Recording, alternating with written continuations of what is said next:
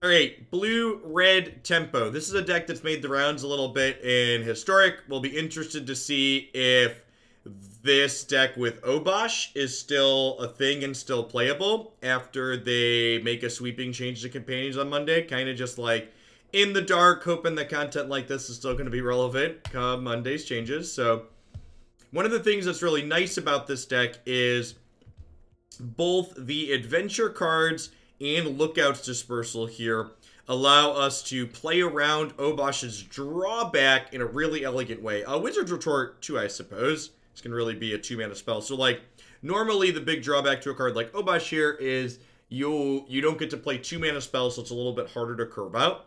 However, because all of these technically have converted mana costs of 3, but they have the ability to be played for 2 mana. They really allow us to fill out our curve nicely while still gaining access to Obosh to double up our damage on our threats and just have an additional threat in the mid to late game. Now this is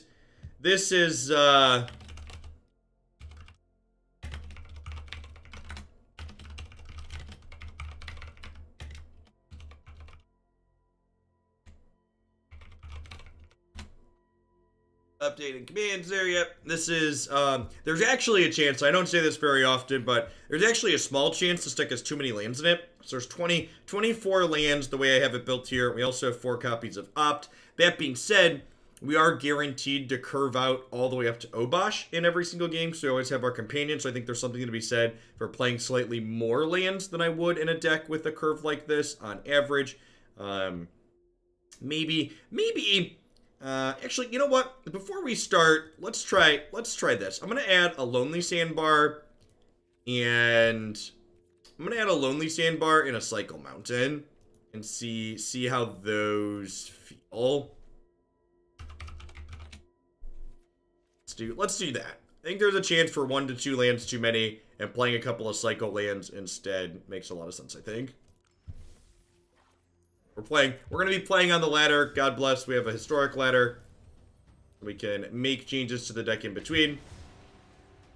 The cycle lands are good, especially the 1-mana cycle lands in this format are a good thing to, like, include when you're not quite sure what, how many lands you want, because, like, okay, if you draw the cycle land, you need it to be a land, you play it a land. If you don't need it to be a land, you just, like, turn it into a different card, right? Hey, Ed Dawsium Philadelphia, thanks for the 28 months. I appreciate that. Welcome back. Yeah, sounds great. And this Lonely Sandbar could go either way in terms of being a spell or a land, right? Worth noting here that Ghitu Lavarunner is a wizard, not a pirate, so we will not, unfortunately, have Lookout's Dispersal up on 2 here. It's fine, we'll be able to stomp something.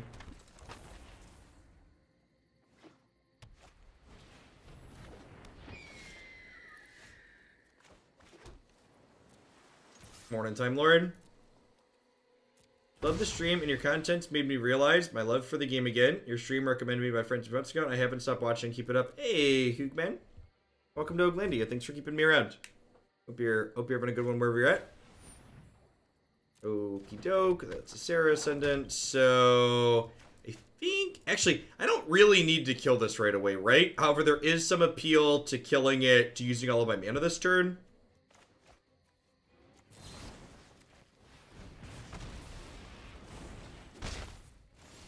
Nope, the chat's very much in sub mode. Dirty digits. Is Runeterra a one-shot sponsored stream? It is. So, for people that aren't familiar, I've talked about...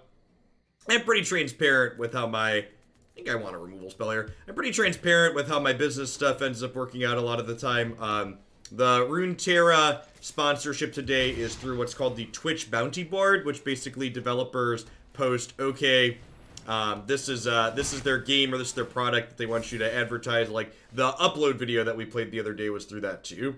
Hey, Ravy Boy, thanks for the quarter of a year. I appreciate that. Welcome back. And actually, worth noting here, getting really punished for this being a Lonely Sandbar. Had this been just an island that I cut moments before, we would have been able to hold up a counterspell for this and, like, not have this Pridemate get down. And now I, like, need to opt and find Brazen Borrower or Lightning Strike right away here. We're basically going to be dead. Alright, Wizard's Lightning will do too. That'll do, pig. That'll do.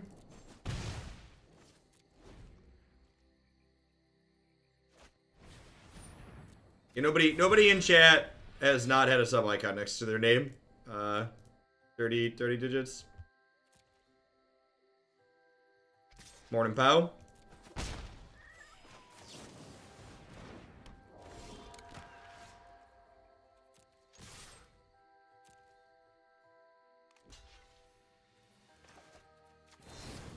So we'll stomp Healer's Hawk here, then these two will trade.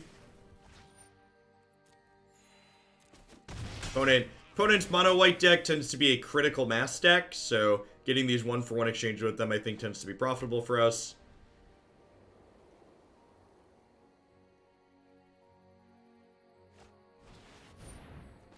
Heliod coming down is a little bit worrying because it means all of their slightly weaker payoffs are going to be extra scary because they get bigger quicker. Yeah, I don't know digits.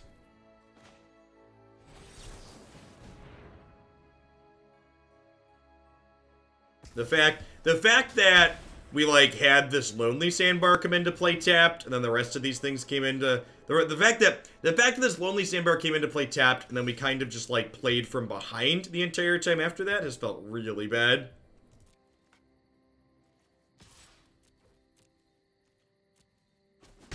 Our counter spells have been super awkward because of that.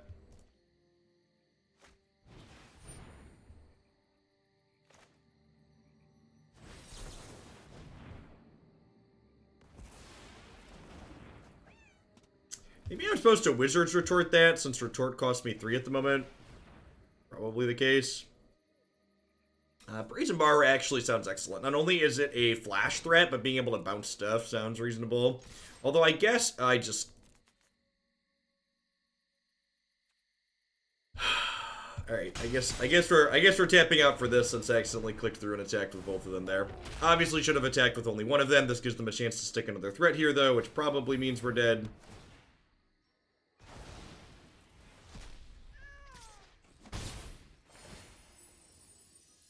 Morning, Chez.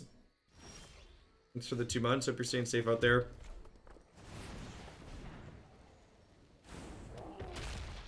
Oh, you know, maybe instead of playing Bonecrusher Giant there, I'm supposed to Brazen Borrower this.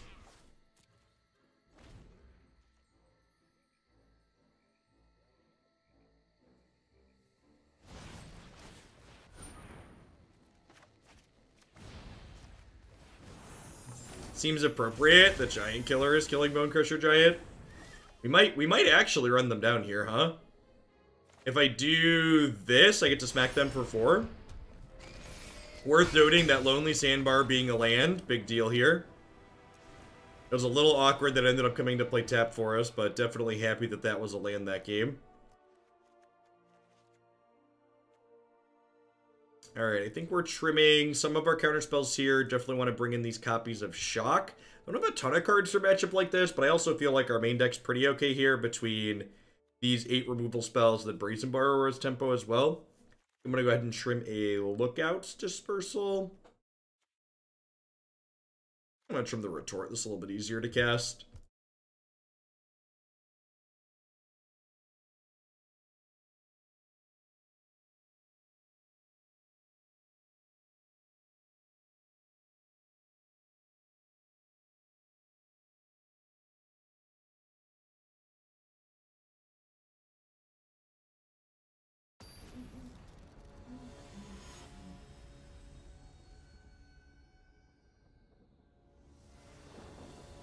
Hey, Zach. Let's get your sword to go with that shield. Thanks for the entire year of support. You're having a good one wherever you are.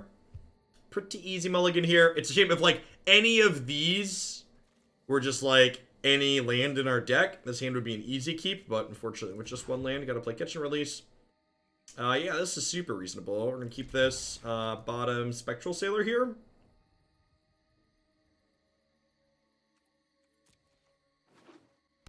I want to keep this because it's a wizard to enable Wizard's Lightning.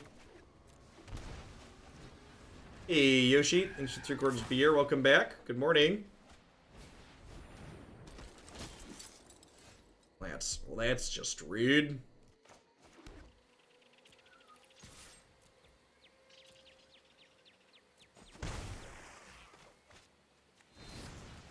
I don't really have enough experience to really know. I don't have enough experience in the current Modern format to know what that format looks like.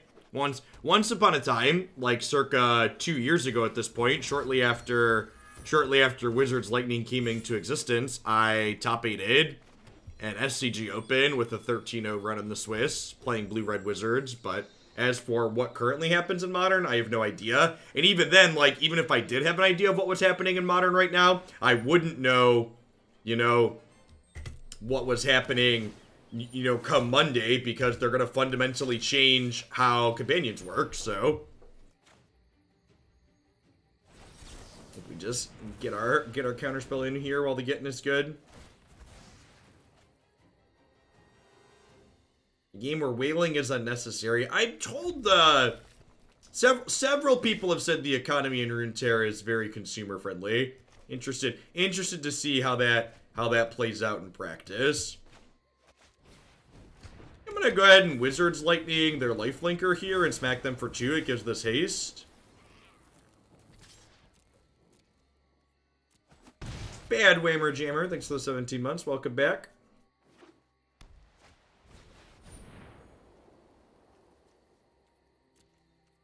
Sure. Can't recast either of these yet, thankfully.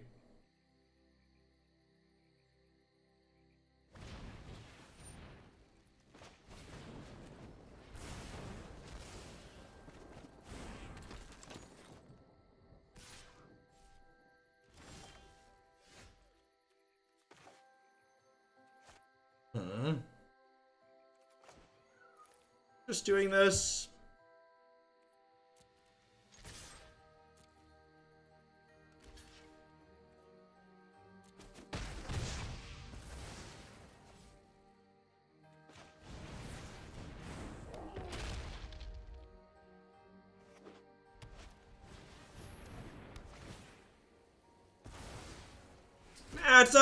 It's not strictly about the money at the end of the day, Dirty Digits.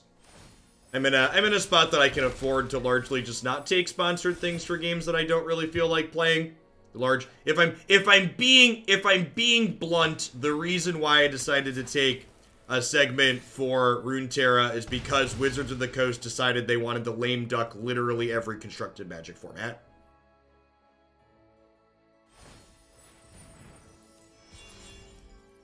So, as long as Magic was fully holding my interest, I wasn't going to touch other things, but really frustrated with Wizards of the Coast ban list announcement last week. Instead of giving us actual information, they decided to leave us just hanging for an entire week.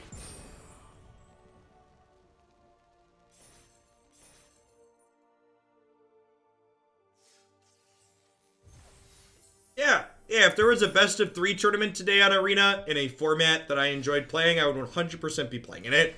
I don't like playing Magic as a best of one game, and I don't like the current standard format, so it's just like a double loss for me. Hey, congrats, Sengoat. Get it done. Am I gonna enter for Godzilla lands? No, I have like 8 different basic lands that I already like playing. I'm not spending $20 to get redundant basics.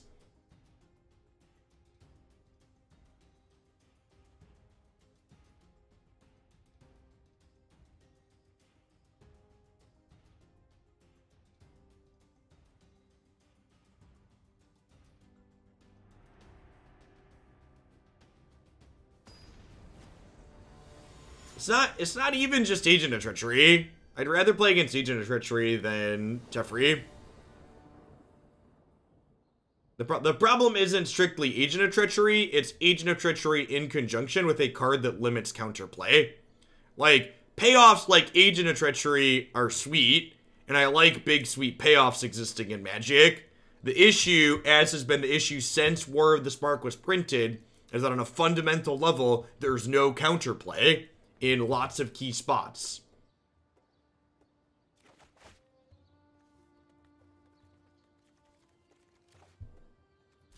I also, another part, if I'm being blunt, and I've talked about this on stream before too, well obviously I don't need Wizards of the Coast money. Like chat makes this chat is kind enough to make this plenty successful in Enterprise for me personally, to make this my job. I wouldn't I wouldn't mind having a game like Runeterra or you know, if when Artifact releases their second version, I'm gonna poke at that again too, because like, it does make me feel slightly bad. Not even slightly bad. It makes me feel bad that Wizards of the Coast dislikes me as a person. That they refuse to work with me regardless of what I do. So if there's an opportunity to branch out some of my content into other places where that might not be the case with the company behind it, maybe it wouldn't be a terrible thing for me personally. Maybe I'm supposed to stomp their face there.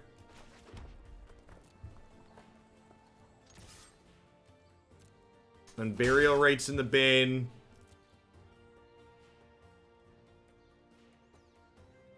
I like Raid, and I play an incredible amount of Raid. It doesn't make a very good, it's not a very good game to stream, though. A lot of that game is like idle grinding.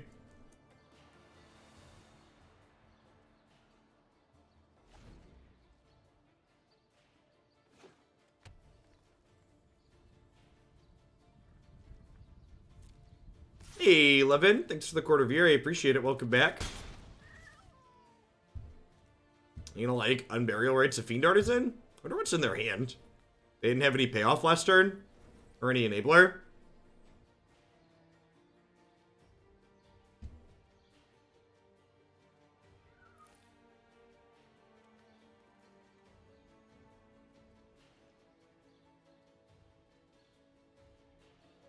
I said this while we were waiting for the stream to start, but you've ruined other Magic streams for me. I've tried to watch like 8 others and I just can't. We do set the bar in terms of organization higher than most achieve. Yeah, I think I'm in for a threat here.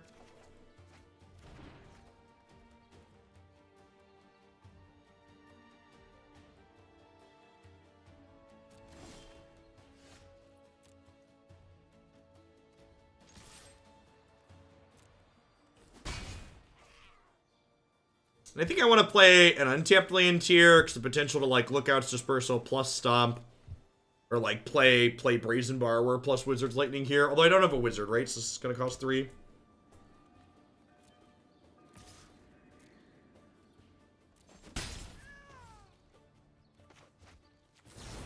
They could, like, they're sitting on a bunch of cards here. So, like, I wouldn't be super surprised if this just eats it here at end of turn. And perhaps I'm supposed to wait till I get to 5 mana to play this out because of that. Although if this just eats it, I might just untap and play the Obosh, but they could realistically have two removal spells, I suppose.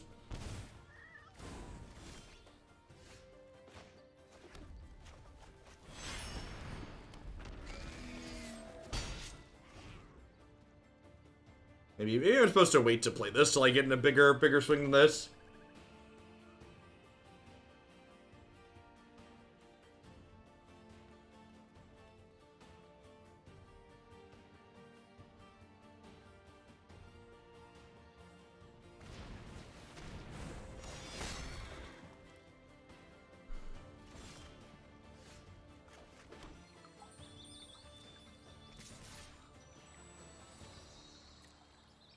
So here's the thing, Lizzie, and what I'm about to say is definitely biased by the fact that I'm gonna take some of their money to play their game today, but like at a certain point, what's the threshold where like you boycott companies based on things they've done where you think it's not okay, right? So, like, Riot's had issues in the past where their employees did a walkout, but my understanding is the last time they had an issue like that was well over a year ago, right?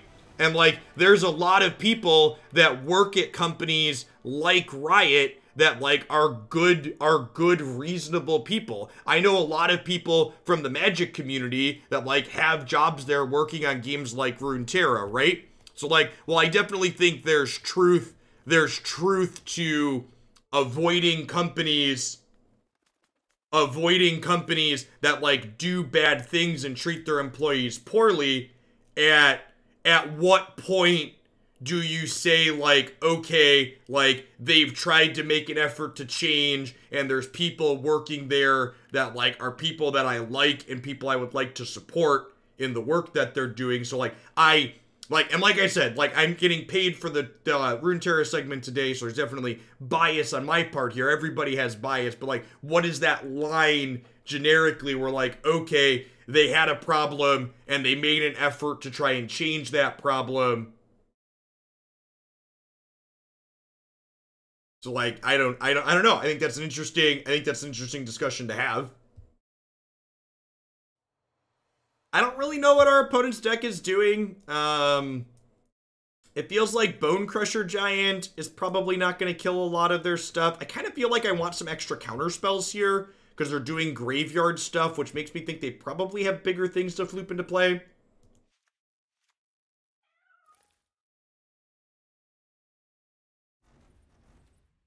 I'm going to bring in the 2 Ionize and a couple of Disputes, even though they're not a blue deck, just like Board and Dispute is bad mana leak here, bad cancel.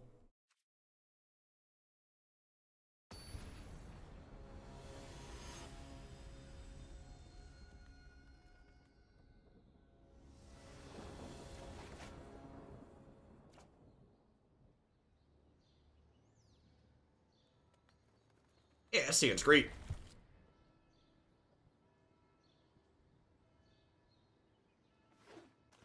I don't understand what you mean, Zach. Can you articulate? I think that statement gets nullified by hardline stance in the past. Can you be more specific?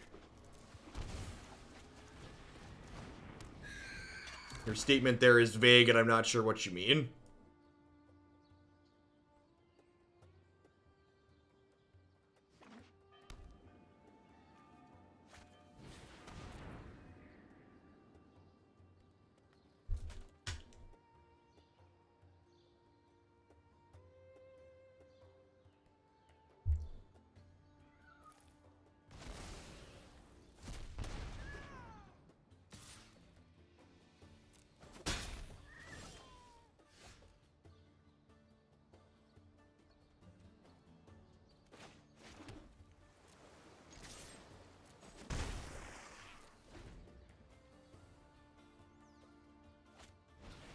Yeah, how do you actually know that from an outside third-party perspective, Jareth? Like, my assumption would be, like, if there was an issue and their employees walked out over an issue once, like, that would have happened again, and there would be more demonstrations like that if things hadn't actually changed.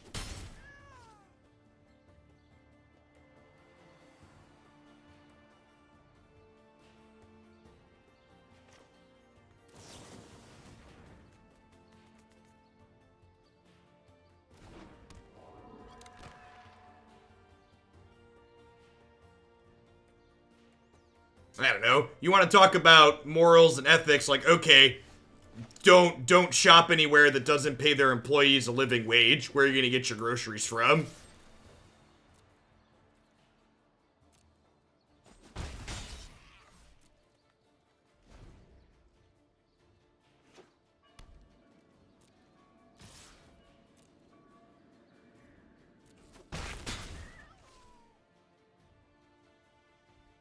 Maybe I should have played Lavarunner there, because I could still hold up Wizard's Retort. That's probably the case.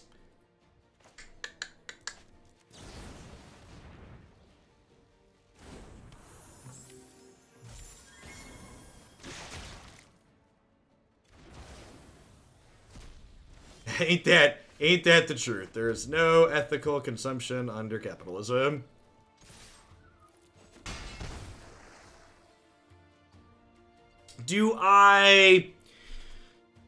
So I could hold up the activation on this. However, it feels likely that they're going to give me something to Wizard's Retort next turn. So I think I'd rather just play my threat out and pass.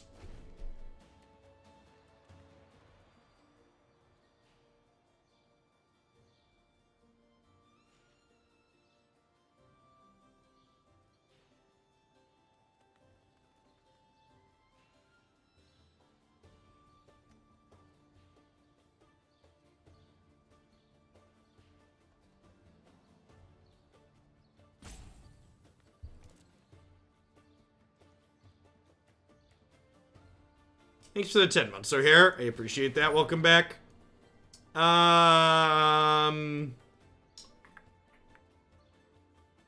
think I'm letting that one resolve and then just Wizard's Lightning it. I think that's the plan. And obviously I should have done that at their end of turn, so that way I didn't have to shock in here to draw a Spectral Sailor. There's a bit of a mistake on my part there.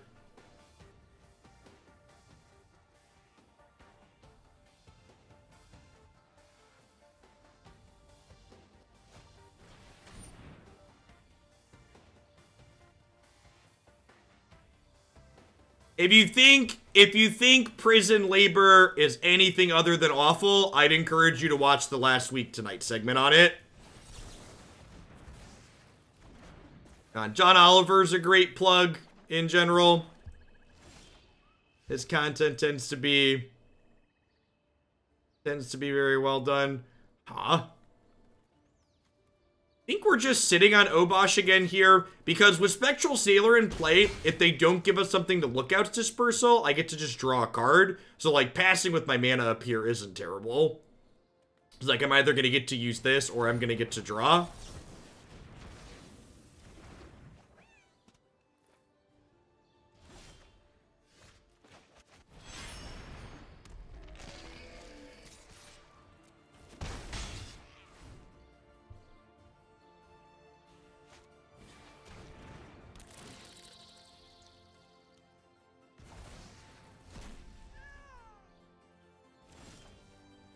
The other thing, the other side of the coin too is something I've thought about that, you know, kind of goes back to the no ethical consumption under capitalism. You know, talk about boycotting places that treat their employees well or not. Twitch is owned by Amazon. Like, a big part of the reason why I'm able to do this as a job here is because people have Amazon Prime, right?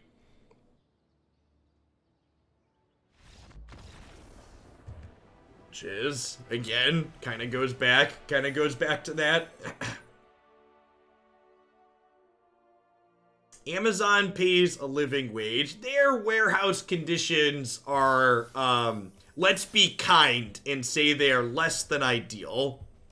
Let's be extra kind and say Amazon warehouse conditions are less than ideal.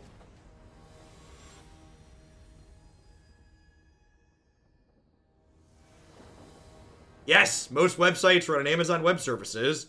It's like, have people watched The Good Place? If you haven't watched The Good Place, it's really good. And like one of the core parts of the show, I guess it's kind of spoilers to talk about it, but like it's really well done. It's really well done.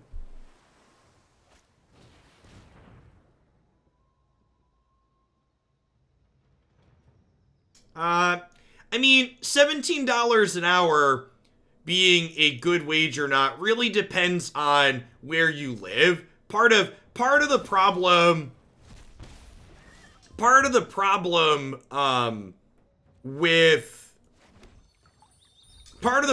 with the United States is we try to push so much legislation through like it's supposed to be this one-size-fits-all type thing. And, like, in reality, different countries, different states are often like different countries in other parts of the world.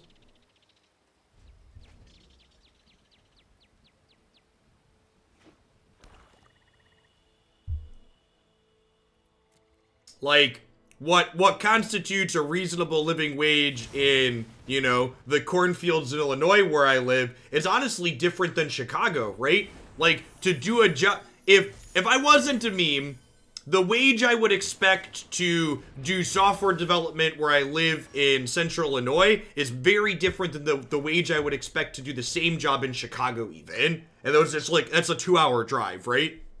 Not to even begin to compare it to the wage I would expect in New York or San Francisco or Seattle. Regazu, thanks for 17 months. Welcome back. Thanks for keeping me around.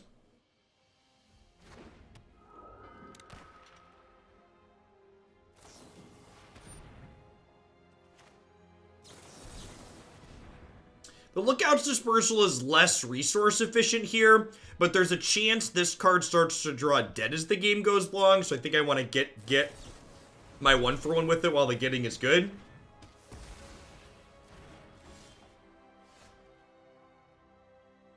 Your wife and I each make $15 an hour. We own our own home, have 2 used cars less than 5 years old, and we have a kid, and we put money into saving for our kids' college. Yep. Yeah, minimum wage on the federal level is just like a whole other bag of worms. There's a lot of issues with it. Interesting on the opponent's deck. So we've seen a lot of things that make me think maybe they're a control deck, but then we see Preypiercer here, which makes me think, okay, maybe there's something more tempo-y that just doesn't have creature threats here.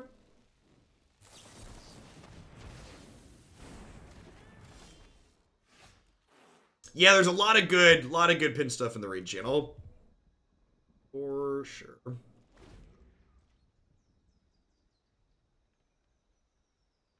Yeah, I agree. Luris makes me think they're probably on something tempo-y that just hasn't drawn creatures. That's definitely what it feels like, but they're also playing a Bruise, so sure.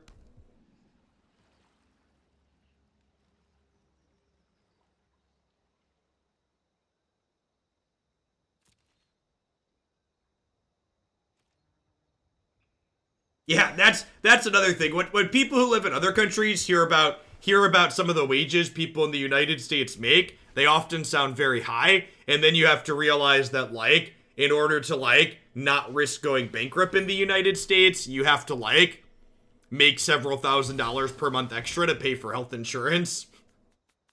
Or that's just, like, included in any other first world country. You still have 23 months, Space Ace. If you combine what my wife pays for our insurance out of her check every week with what her company pays for our family's insurance out of their check each week, the health insurance my family has is like something like $30,000 per year. And obviously, we don't pay $30,000 a year personally. Her work pays for a significant chunk of that, and we're very fortunate to have that. A lot of people are not that fortunate. At one point when this was like I'd been doing this as a job for a little over a year, and it seemed like it was going to be fairly steady, we talked about the possibility of having this be our only income, and we looked into what it would cost to have comparable health insurance as someone who's self-employed, and it ended up would cost us like $2,000 to $3,000 per month, which this job does not make enough to cover that, plus everything else we need to live.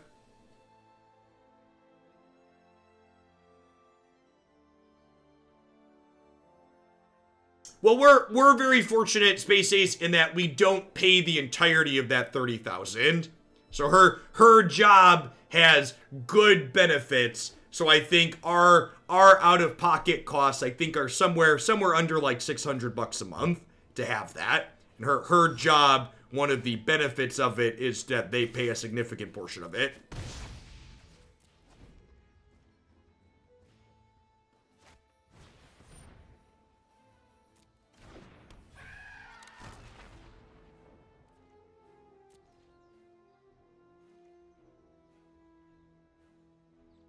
Well, they can't play Shark Typhoon, right? Because Shark Typhoon breaks Luris's thing. You pay over $700 a month and you're a healthy 31-year-old single man. Yep. That's cost you that much since you were 26. Yep.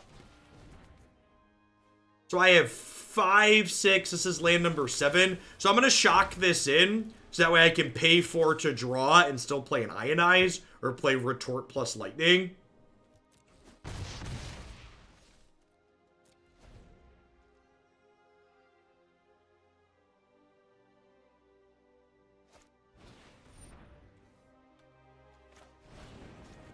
Yep, yeah, exactly, Rizza. People who every time someone repeats the choice in healthcare line with regards to the United States, there's a healthcare CEO out there that just gets tingles in their spine. They're just like, ooh, they're buying into the FUD, ooh.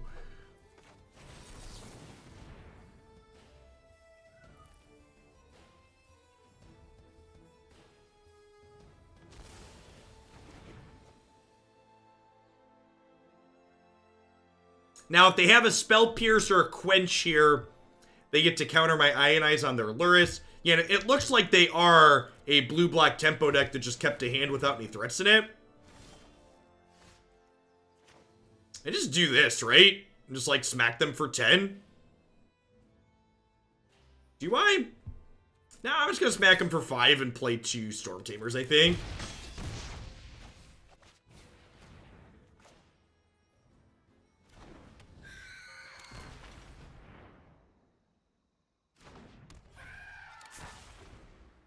Yeah, the other part, just one last point on the American healthcare system for people that don't understand. When I mentioned that $30,000 a year cost, that $30,000 a year doesn't actually pay for healthcare costs until I meet my deductible.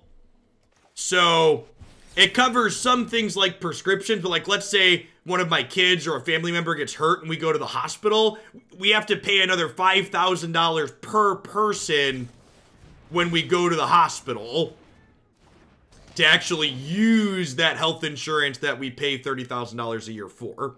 So it's not like you just pay that 30 grand and that's it, you're covered, that's your cost for the year. It's you pay the 30 grand just in case there's a catastrophic accident that would cost more than that. Dumping Truck, thanks for the 15 months. I appreciate that. Welcome back. Alright, so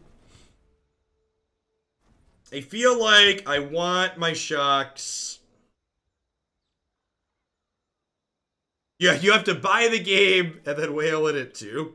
And then like when Christy, we're about to have a baby, right? So how it works with the baby is there's a $5,000 per person maximum, but like when Christy gives birth, they'll split the bills between her and our child. So it's going to cost us more than $5,000 to have Haley, because there will be expenses under Christy being in the hospital and expenses under Haley being there being born. And like we knew that, right? Like we have money set aside, and before we decided to have another child, we saved money and have that set aside for this life event. But like, and again, we're fortunate. We have good health insurance. Like when you hear people like Joe Biden and Donald Trump talk about people have health insurance that they like, we have one of those plans that people are supposed to like.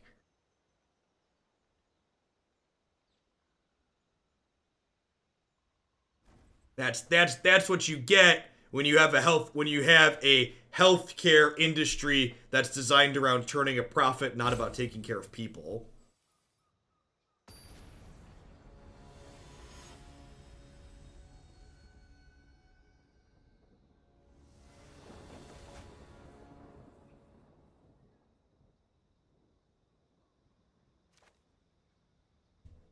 I've shared this before, but you live in Canada, and the first time my American girlfriends went to the doctor, she had to pay $80 out of pocket because she wasn't a citizen. I was shocked she had to pay, and she was shocked it was so cheap.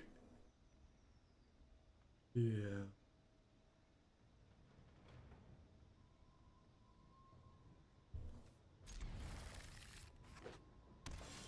It cost us $150 in Canada because we sprung for cable in the room so the wife didn't get bored. Oh.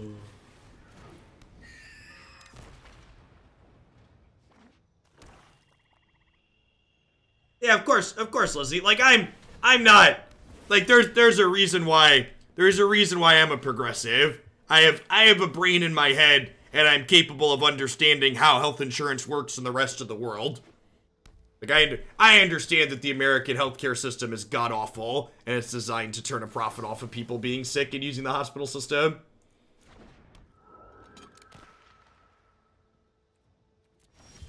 A reason why there was a Sanders banner up on my stream is the reason why I donate money to progressive candidates in lots of different spots over the country.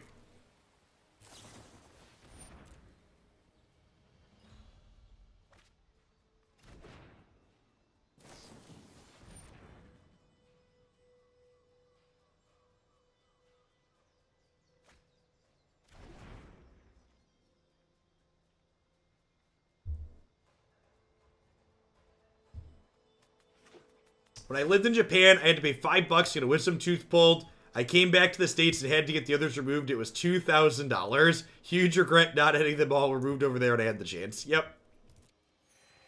Yeah, in fact, I have all 4 of my wisdom teeth removed, and when I had my wisdom teeth removed while I was awake with just a local anesthetic because it was going to be an extra $1,200 to not be awake while they had it done. So I opted to just get the local and get them removed while I was conscious.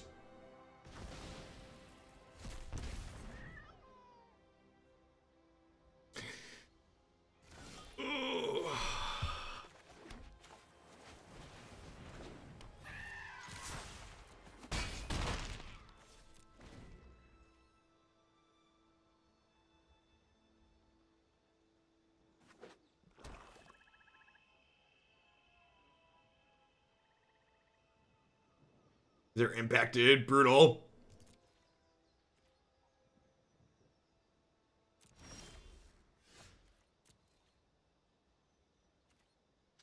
You work for a union in the US, the union health insurance is $8 a week, except it really isn't. So you pay a lot more than $8 a week for that health insurance because your wages are less than they otherwise would be. So if your union wasn't paying for that health insurance for you, they could pay you more money. That's the reality of it. Like it's like blood magic, right? All the dollars and cents have to come from somewhere.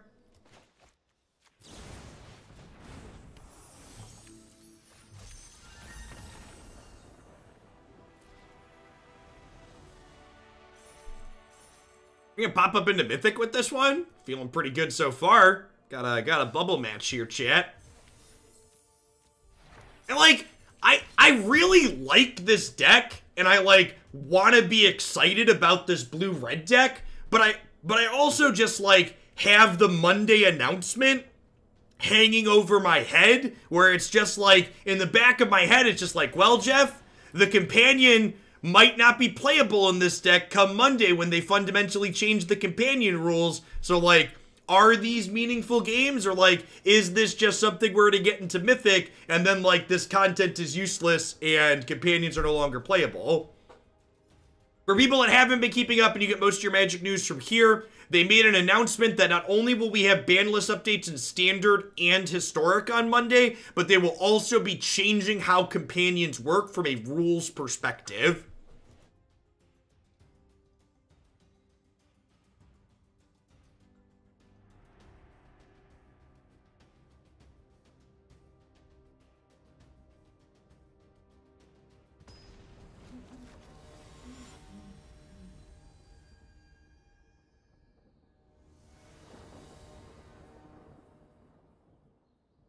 That is 100% fun. I have a lot of fear, uncertainty, and doubt, and I'm sharing it with all of you. My fear, uncertainty, and doubt is directly related to the decisions Wizards of the Coast has elected to make, though.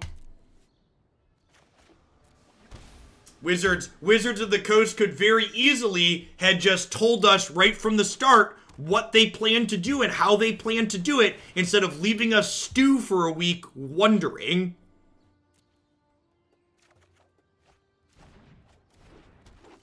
That's what they've done. They've left us sitting here stewing, wondering what's gonna happen.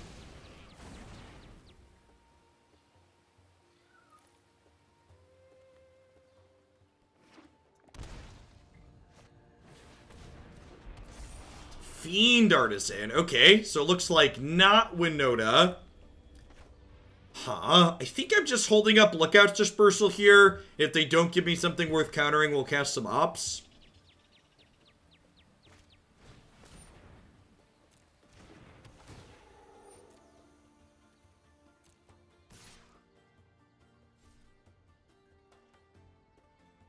They can't mixed.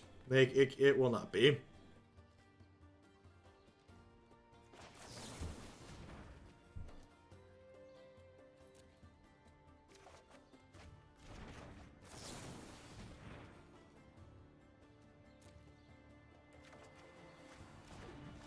Okay. So they missed a land drop. I think I'm just playing Bonecrusher since they missed a land drop.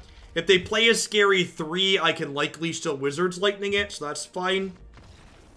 Opponent stumbled again. Not quite sure what they're doing. I might just click submit here. I guess they're a Land War Elf deck, so maybe against a Land War Elf deck, I want to preemptively bring in Shock. It's probably not unreasonable.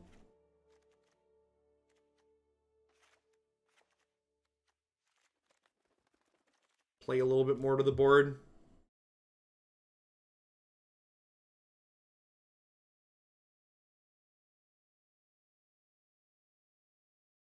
Is there a precedent for WotC to errata a mechanic? They have not done that before, but it's important to understand that updating how the companion mechanic works is something they can reasonably do, because none of the paper companion cards say on the text box of the card how the companion mechanic works. Whereas if you look at basically every other mechanic, there's printed instances of reminder text on the card of how that mechanic is expected to work. So that's a pretty key fundamental difference between something like Companion and other things. Because the Companion mechanic has so much going on, none of these cards say exactly what it does on it. So that's part of the reason why they have the flexibility to do this, because this change doesn't render printed Magic cards, like, to have the wrong text, essentially.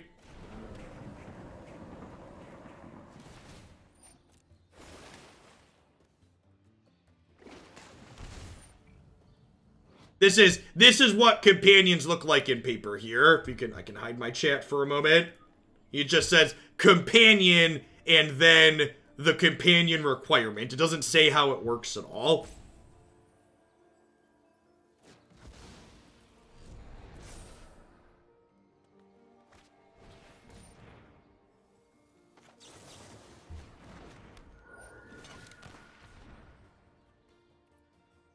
Shock is actually great here. We're gonna have to shock this Fiend Artisan.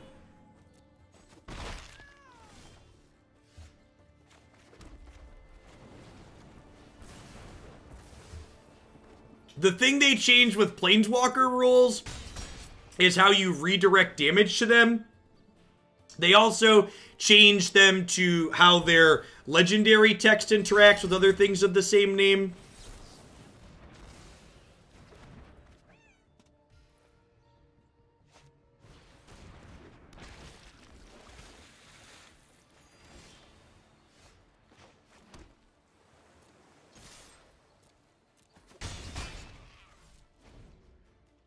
So we get to opt plus borrower here, or opt plus dispersal. If we opt plus borrower and then hit a land for Obosh, we get to deal a good chunk of damage next turn in the air.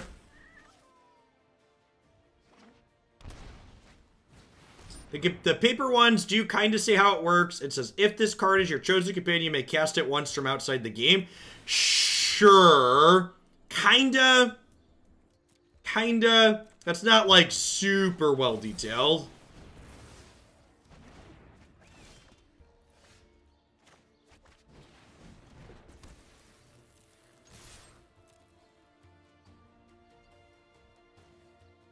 So they're going to get to escape Uro here. And then I think I'm playing this, and then I'm planning to bounce Uro to their hand at end of turn.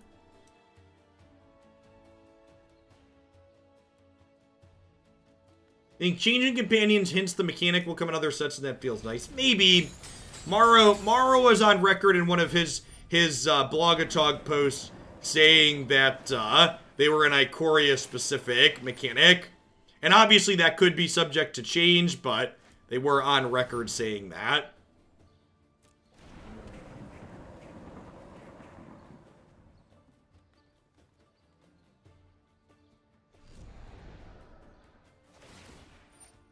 They did errata Big Teferi to be up to 2 lands. They also errata Hostage Taker to say other.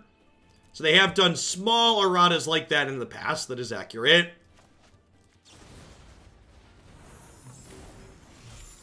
This casual 9 life gain from the Uro so far this game.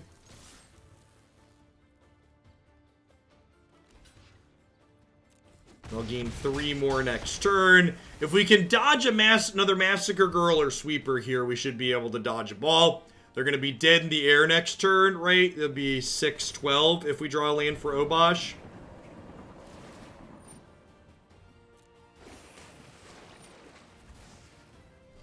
They're still pretty far off of escaping this. They only have 3 cards. They need 6 total. That's a good step towards escaping it. This also gains them enough life to not be dead in the air if I draw the land for Obosh.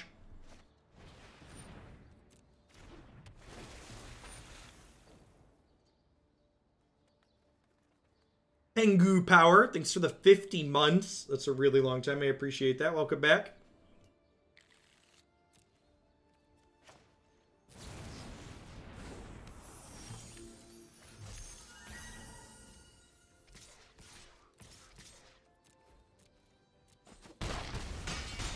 Why did they errata Big Tef?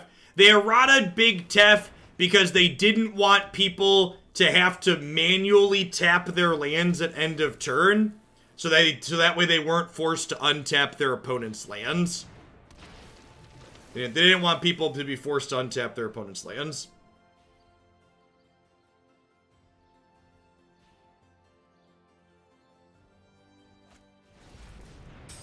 Mire Triton here is incredibly good. That plus Uro is going to put them up to enough life that I don't have lethal with the Obosh next turn. But hopefully I'll have lethal with Obosh in 2 turns. Again, pretty much just looking to fade Massacre Girl. I only have 12 in the air there. They weren't dead. Right, I mean, we'll take it though. Mythic is as Mythic does, chat. Mythic is as Mythic does. I honestly wasn't sure we were going to hit Mythic this month, and I wasn't super worried about it.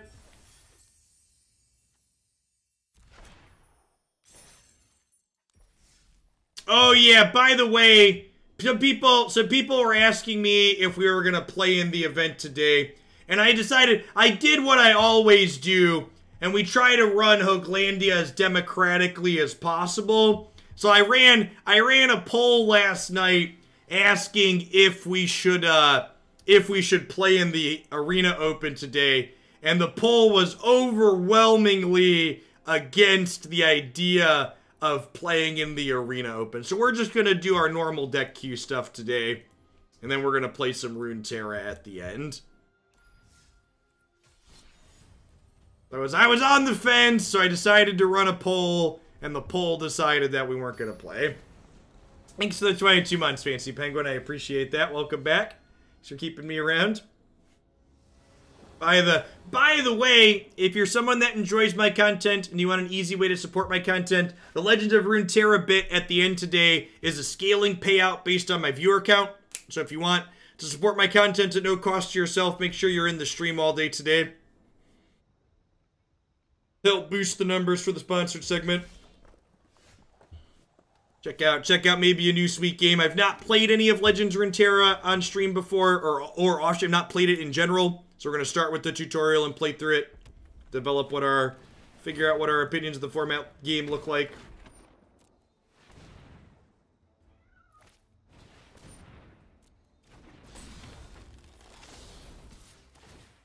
I've not done anything. There's some free Twitch Prime loot that we'll cash in, and then I'll probably put some dollars in so we can play Constructed.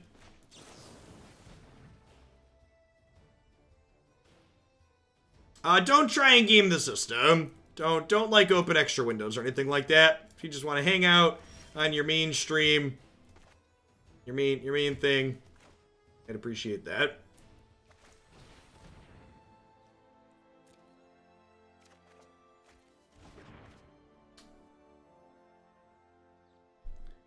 Okay, I think I'm gonna shock this in, and we'll Spectral Sailor this turn. We'll see if these Wizard's Lightnings are gonna be enough to keep up with what the opponent's doing.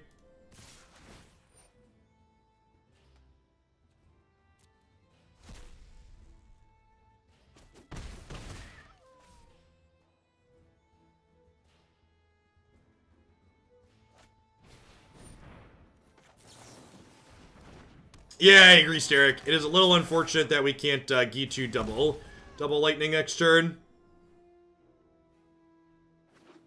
Yes, and Legends, and that's another reason why I decided I wanted to potentially revisit Legends of Runeterra. They updated their decision.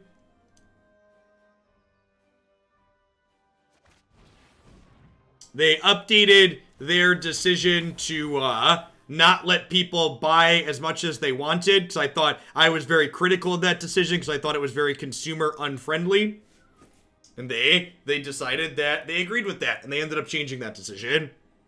My understanding is Legends of Runeterra, they just had their first expansion, and they plan to do expansions every 2 months, and they plan to do balance updates to cards in their game every they plan to do balance updates every single month.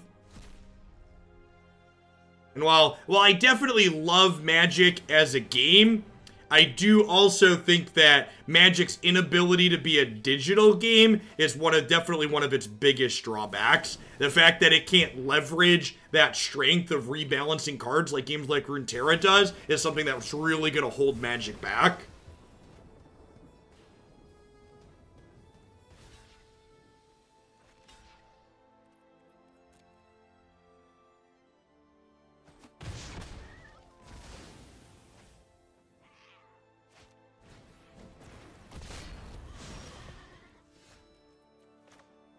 Okay, Bonecrusher Giant here is very good. So I can stomp both of these and still have a removal spell left over to address Lurrus here.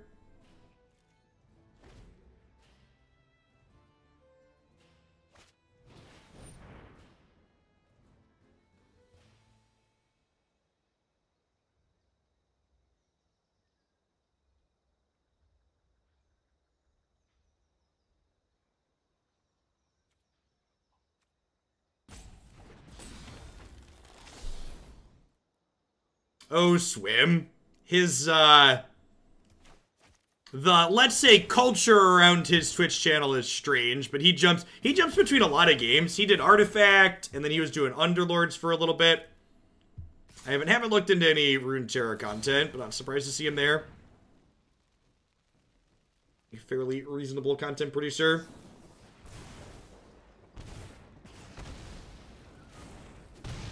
Okay, so down to 4.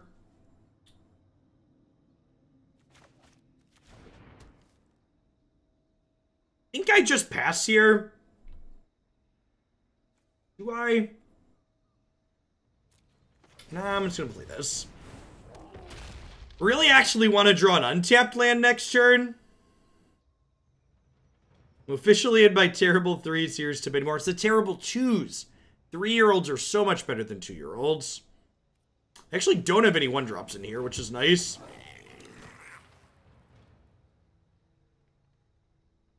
That they wanted to play this, they couldn't get value out of it right away. We are going to be dead to a 3-ball off the top at any point. Really want to draw a land next turn so we can deploy second Bonecrusher. And still hold up Ionize. That's perfect.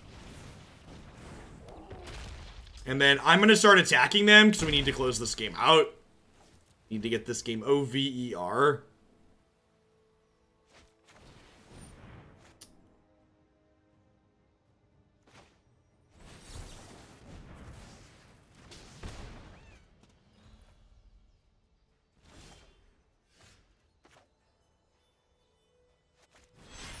Okay, and then we gotta fade 1 draw step here, which means we're like 100% to be dead.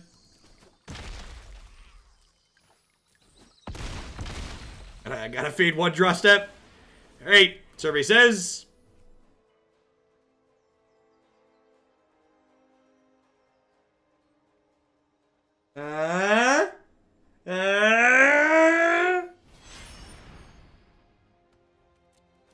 Hey, Gecko, let's get your sword to go with that shield. Thanks for keeping me around. You're in a good one wherever you're at. What? Say what? They didn't have it. They didn't have it.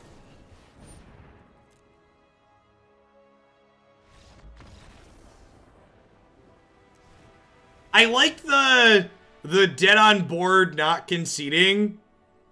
Concede before that can hit you. Choice. All right, Redcap Melee's in. I'm gonna cut the Lookouts dispersals. I'm gonna trim a couple of ops. I think I want to keep a couple retorts and an Ionize as a way to have some hard counters when we get the late game and are low on life.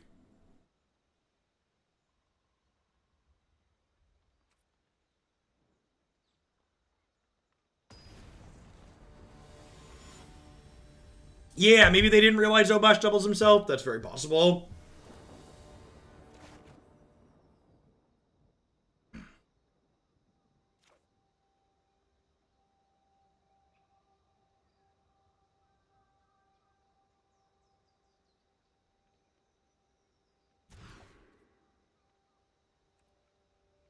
Okay.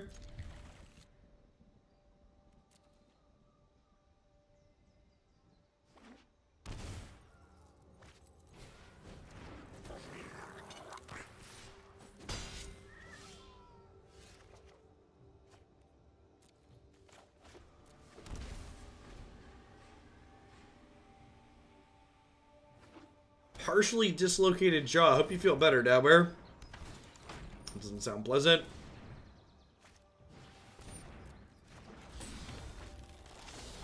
Put a cap in that one.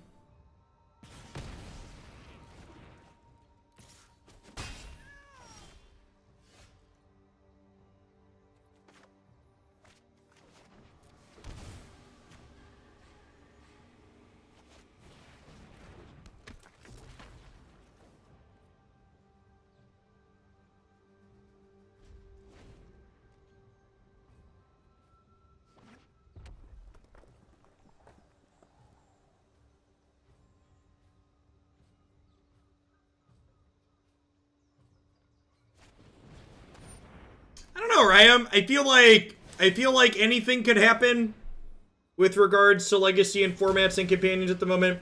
It's hard to know exactly what to think they could do until we see the changes they make on Monday. Like I said, basically every constructed format in Magic is currently a lame duck. They're all going to basically fundamentally change in some way, shape, or form.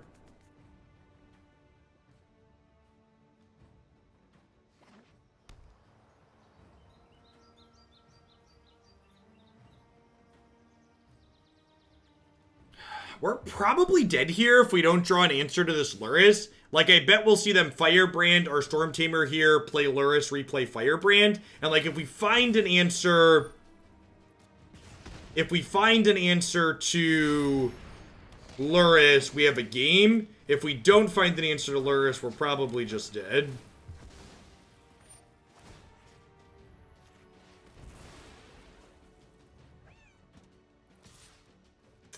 Yeah, originally, speaking of lame duck formats, I originally wasn't going to try out Runeterra, but because Wizards decided they wanted to lame duck all their Magic formats, it seems like a good opportunity to try other things.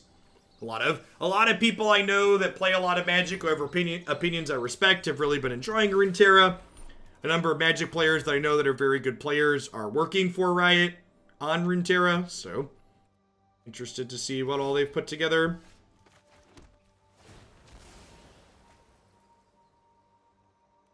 Okay, we got a shot here.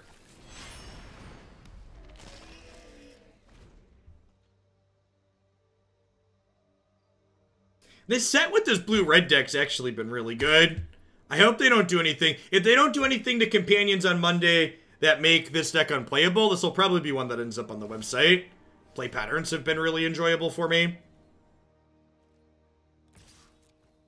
I think if they want to trade Burning Tree plus a burn spell for Obosh, I'm okay with that.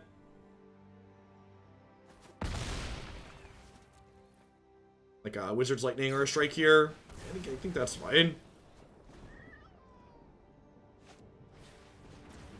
That's unfortunate, because now these have first strike and I can't block. Oh.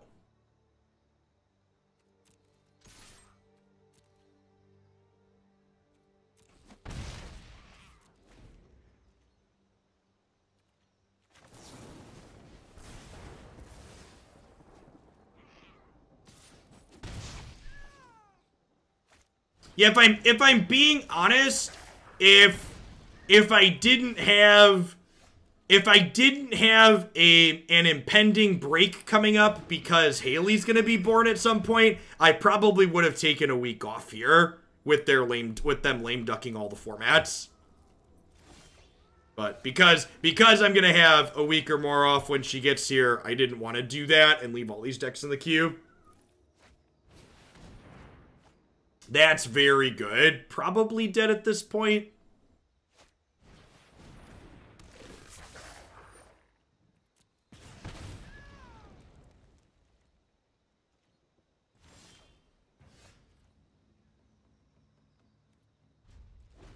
So they get to strike this. I cap this, trade with this. All right. We'll get the next game on the play. And I definitely think that, so like what you saw there at the end of that game, I think that's actually pretty close to the average of what I expect those games to look like. Because while we traded 1-for-1 efficiently earlier, as the game ran long, my deck almost assuredly has more lands in it than my opponents who are trying to curve out to 5. So us flooding is more expected than them flooding. I'm bringing these Phoenix to the Ash as a bit of a grindy threat for the games that go long as you 1-for-1 each other. Yeah, so lame duck, if people aren't familiar with that jargon, basically it just means all of these formats that we're playing, they're gonna fundamentally change come Monday, but we don't know in what way. So in terms of like making conclusions for, is this deck I'm currently playing going to be reasonable and historic? I can say, yeah, it's reasonable right now today, but any opinion I give today could be drastically impacted by the impending changes.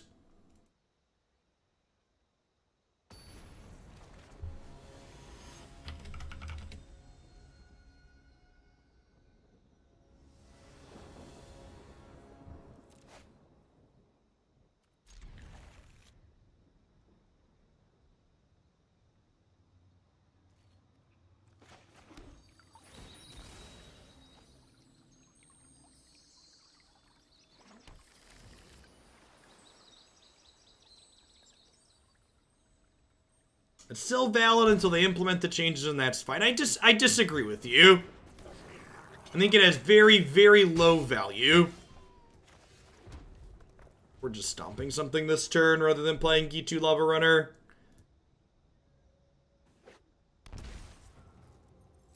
Wanna stomp something this turn and then play a 4-3 the following turn?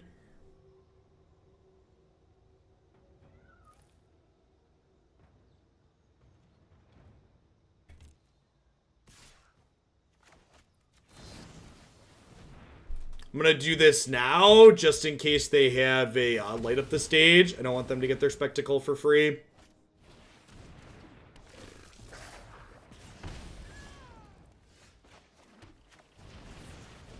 Bonecrusher is very good. Excellent 2-for-1.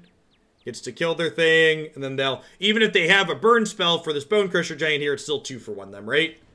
Like, it traded for Lightning Strike plus Fanatical Firebrand here, and it did 2 damage to their face to boot.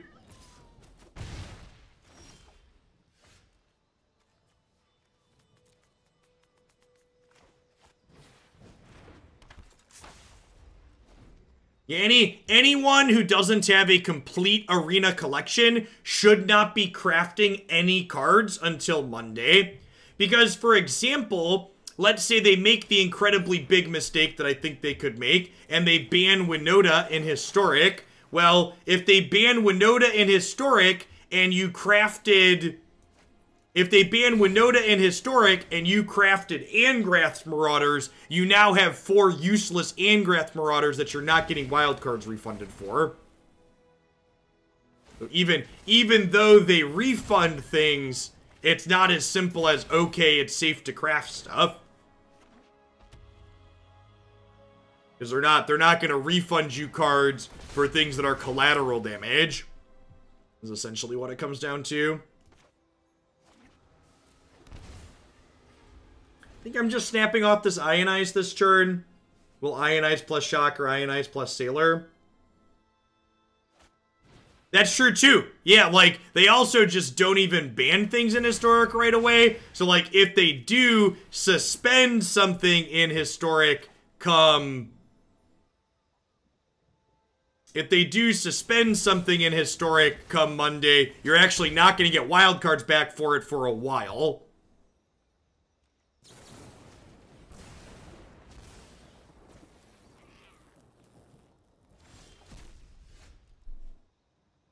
This is a very good draw, because it lets us kill Luris.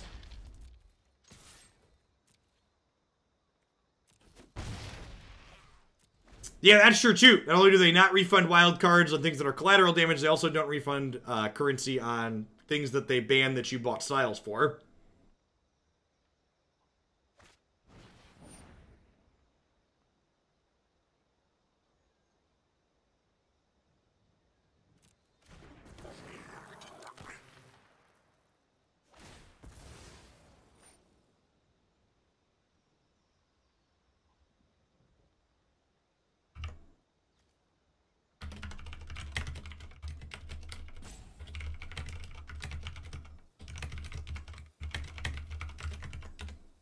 Hey, JW, thank you for the 41 months. I appreciate that. Welcome back. And Harita, thanks for the 2/3 of a year. Morning, folks.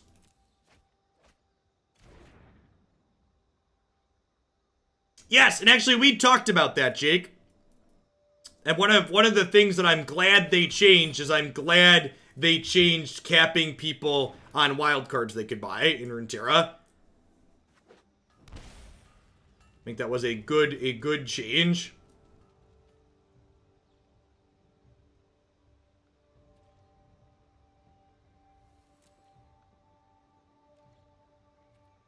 And add-on stream is a good reminder to resub. You're not wrong. Kind of want to draw an untapped land next turn, so he's like jam Obosh.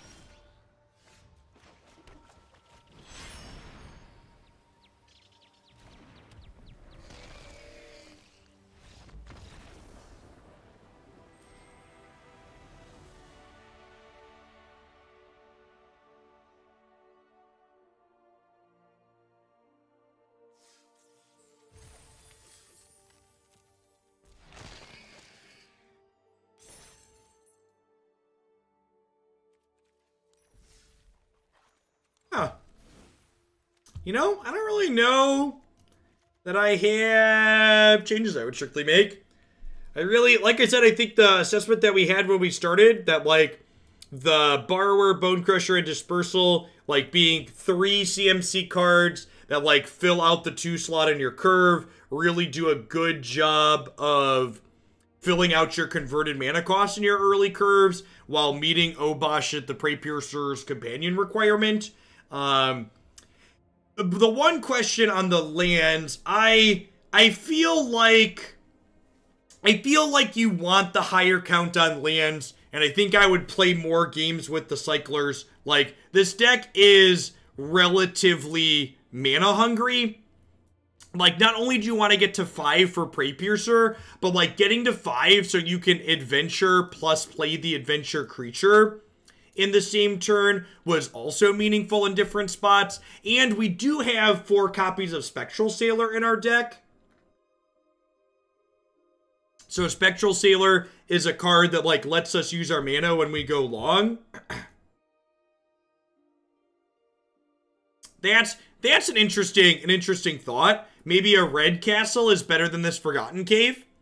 It's going to be untapped sometimes and provide a little bit of utility with our Dorks in the Air. I could see that being very reasonable. That's probably, for someone that's into this archetype, I think that's something that could potentially be worth testing. I feel like our mix of counterspells was pretty reasonable. I liked 4 of these that were pretty easy to cast, and then having 4 hard counters that were a split between ones that were sometimes cheaper and ones that deal extra damage. Yeah, that's true. This is basically a +2 attack when you have Obosh down, which is something worth noting. So if you're looking for a tempo deck and this deck doesn't get gutted by the companion changes that are looming come Monday, I think this will be a very good thing to add. I think if this deck will still resemble something playable come Monday's announcements. I'll probably add it up to the site. I really like the play patterns of what's going on here. Felt like a really, really sweet tempo shell to have going on in the format. All right, up next, we're going to get a little bit controlling. I'm going to hit a quick ad roll while we get set up for the next one. When we get back, we're going to try some Grixis, some 80-card Grixis control here. Be back in just a few. Thanks for hanging out today, folks. Don't go anywhere.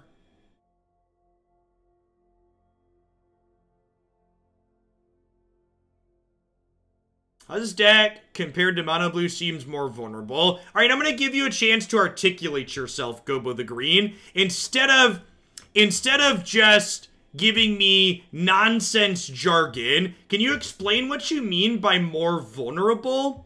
Can you be constructive and specific? In what way is it more vulnerable? What does that even mean?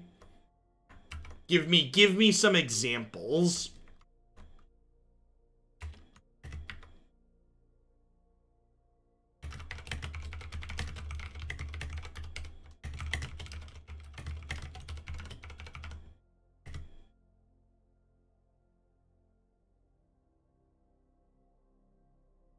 Took the Winota deck in 2 days from Bronze to Mythic, only lost 4 matches. Sick. Get him. It lacks card draw that the deck uses to help keep the game on lockdown for longer. But it trades, sure, yeah, so exactly what you're saying there. And this is why the devil is in the details. So, like, vulnerable makes no sense. Just stop it with the buzzwords. This isn't corporate America. Like, you, in your point, in your own articulation there, you just said why it's fine. You're trading off the ability to generate card advantage for the ability to actually close the game out in a way that's very reasonable. So again, I think what you're doing there is this false dichotomy that a lot of Magic players do, where you try to force every deck into a better or worse than comparison with other established things, when in reality, the thing that makes Magic interesting is the answer is, it depends a lot of the time. Like, it isn't just strictly better or strictly worse. The answer is, it's better in different situations, or it plays the game slightly differently.